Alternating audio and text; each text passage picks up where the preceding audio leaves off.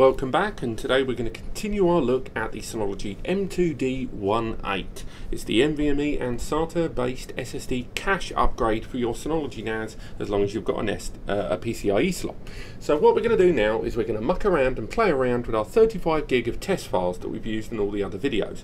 We're going to throw it around the Synology NAS whilst we're going to let the SSD cache do its thing, and then we're going to monitor how long it takes to perform all these actions. Then we're going to remove the SSD cache and run pretty much exactly the same test again, just to see if we see a performance increase and how the system handles it. So first things first, I'm looking at the clock here. I've clocked up about 30 seconds, but don't worry, we'll put a timer on this.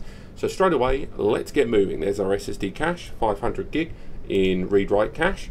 And first thing we're going to do is start mucking around with our 35 gig of files and just start pasting the blighters everywhere. I'm going to start really hitting this thing hard and start pasting those files in. So we're going to paste it into those three directories. Up here we can see the background tasks of all three of those. At the same time, I'm going to start running a virtual machine in the background. That's going to take 2 of the CPU cores and half of the memory away. So that VM is going to run there in the background while all this is going on. And again, we've got all those running there in the background, and the SSD cache is already starting to clock things up.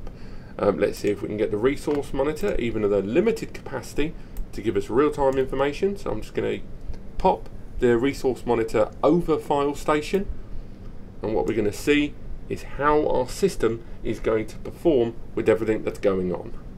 And what I'm going to do is I'm going to disappear. I'm going to leave this to continue doing what it's doing. I'm going to fast forward the screen, and then we're going to get a good idea how long it took to perform these actions with SSD cache enabled. So, see you in a bit.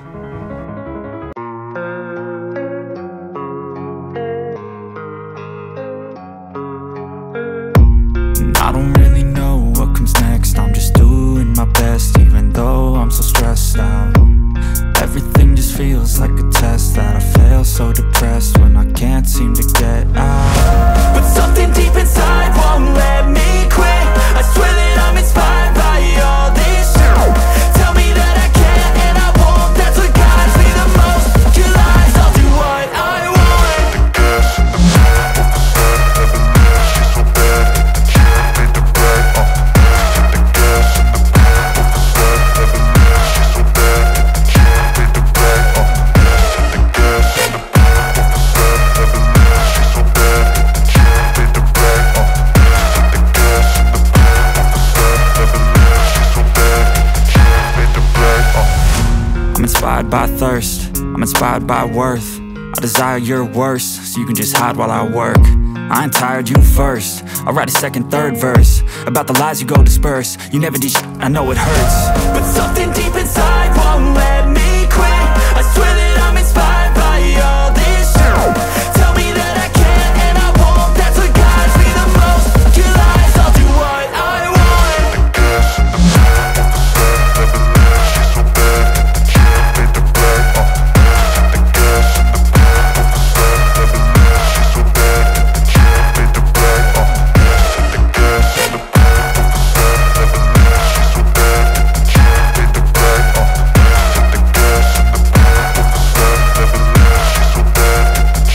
the bread. Consumed by the VM, all of our resources are now available. There's our 10G of files ready to go, but this time we're going to remove the SSD cache. It will completely remove the SSD cache volume.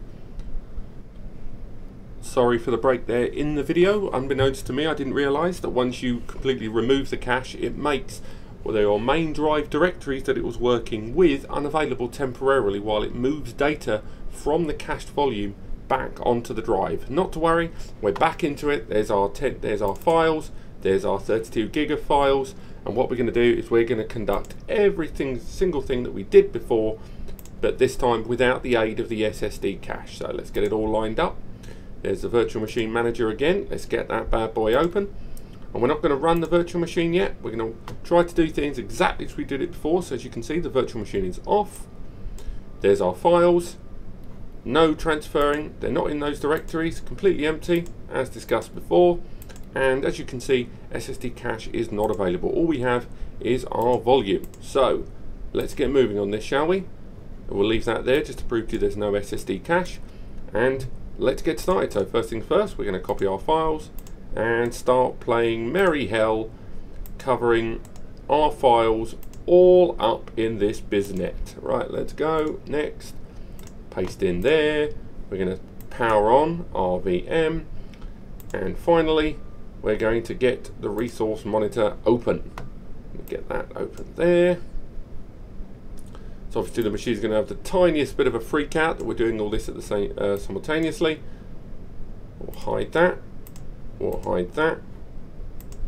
And we're going to let our test run here in the background. So once again, we are doing exactly the same test as last time, and we are getting the same initial spike at the beginning until the system starts really struggling with the fact we've got all of these files running in simultaneously. Move that VM here so we can just see it's going there. In case you're wondering, this VM, already we're seeing a larger increase in CPU consumption with that VM, but it will dip because obviously the VM is booting up for the first time. In case you're wondering, it was a Windows 10 VM. I would open it, but I don't want to do anything that could jeopardize this test more than I already have done. And what we're going to do, we're just going to leave this, and I'm going to fast forward the video, and then we're going to compare the times, and we'll see how they compare.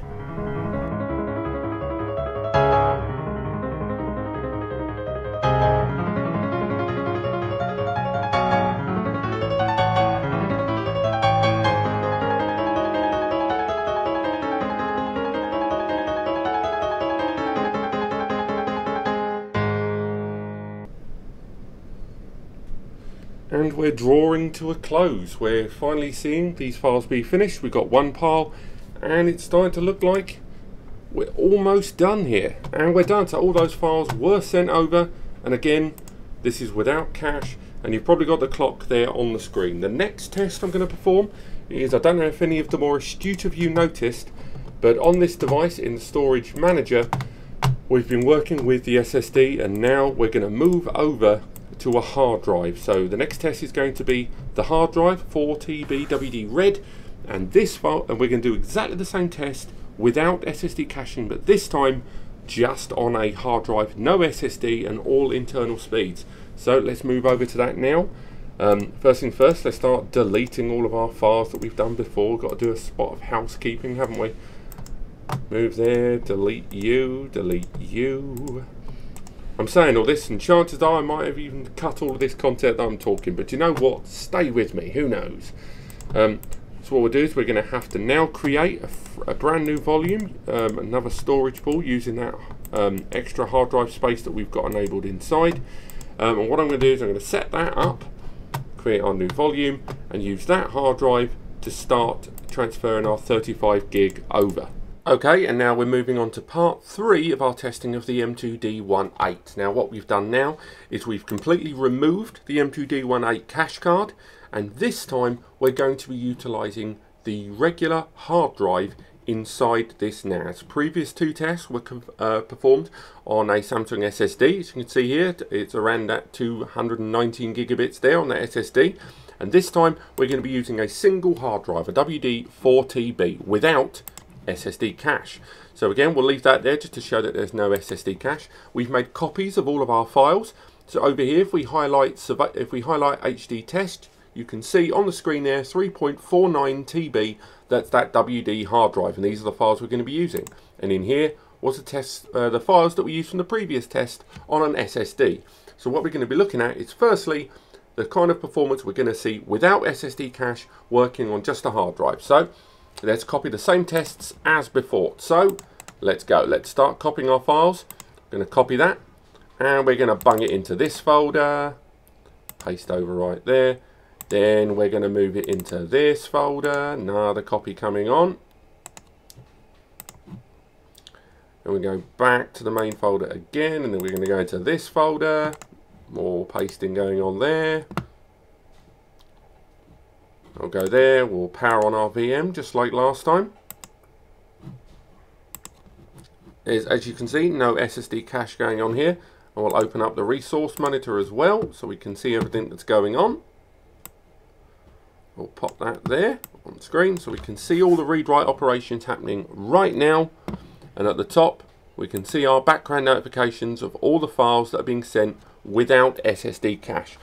So once again, we will leave this now and I'll fast forward the screen and therefore showing you just how long it took for this device to do these files.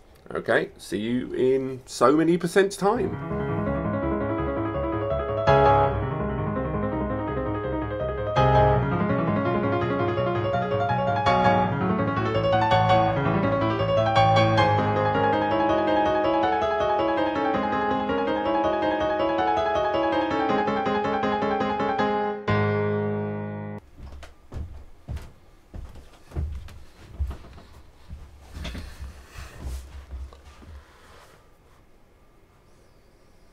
Okay, well that's that completed, and as you probably anticipated, it did take a fraction longer than that of the SSD, with and without SSD cache.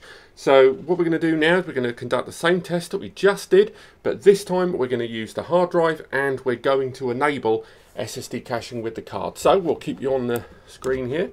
Let's go to create. We'll create our read-write cache here, once again, just like we did last time. Okay, so there's our SSD cache already sorted out for volume 2 in our SHR, and again, SHR2, the SHR volume is on volume number 2. This is our hard drives. So what I'm going to quickly do is start deleting all of those test files that we utilized in the previous test. While we're doing that, obviously the cache is going to react a little bit on the other side of the screen, but these are all the tests, the copies that we made during our non-SSD cache hard drive test.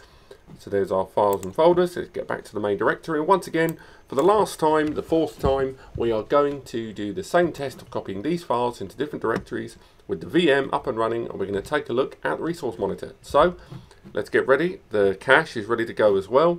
Let's start the final stage of this test. So let's go. Let's start copying these files in. Next. Paste. Same again. Go to this directory. Paste. Final directory. Paste. Next we'll get our virtual machine running. Virtual machine there. Get that up and running. Power on the VM. Our SSD cache is probably going to blib and blob all over the place. And while that's all doing that, we'll get our resource monitor up and running too. So we'll get the resource monitor. And already the system's got quite a lot going on here, as you can see. And during all of this, we're going to get our background test there, just showing what's happening in real time. So again, just like every other test, and in the final test now, test 4, we're going to just fast forward the screen and see how long it takes to copy these files to 3 different directories whilst the VM is up and running, this time on hard drives compared to SSDs, and see how it compares without the M2D18 SSD cache card, to see if there really is a performance benefit to utilizing this card for your hard drive setup. I'm sorry to be repetitious, but I never know when you're going to fast forward into this video. So let's fast forward the video itself and get to the end to see how long it took to do this.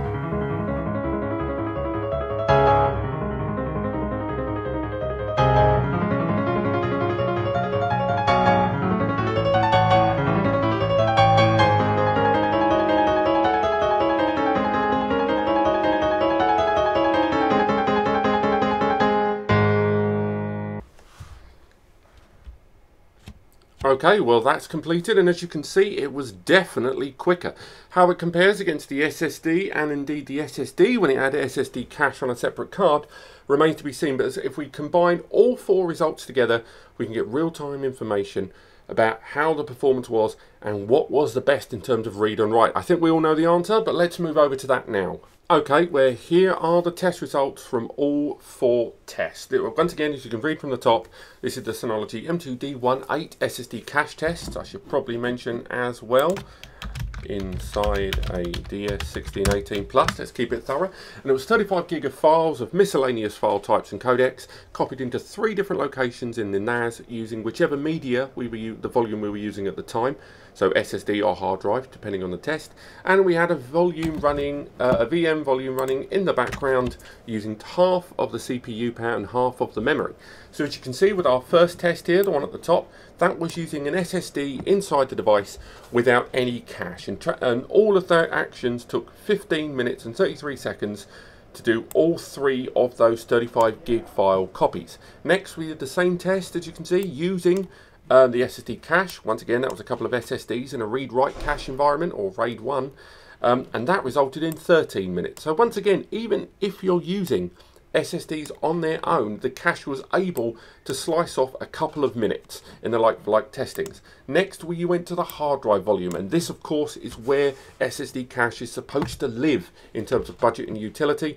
To do all 3 of those copies with all the other actions took 38 minutes and 45 seconds. And once again, that was all internal NAS operations, no upload or download over 1 GBE. All of these were tests, and all the read-writes were done inside the NAS, so there is no bottleneck with regards to 1 or 10 GBE. And finally, if we utilize this card the way it was intended, so you've got the M2 NVMe cache inside the device supporting the 4 TB volume, what we ended up with is those same operations taking 23 minutes, a big change from those 38 minutes. And that's really the point of this card. I'm just going to keep this highlighted, because the reason you use SSD cache is because you're using hard drive storage, but you need faster operations. If you can afford to just fully populate your NAS with SSDs, go for it, because I'm not going to tell you that using the M2D18 in a NAS fully populated with SSDs will have any real world benefits.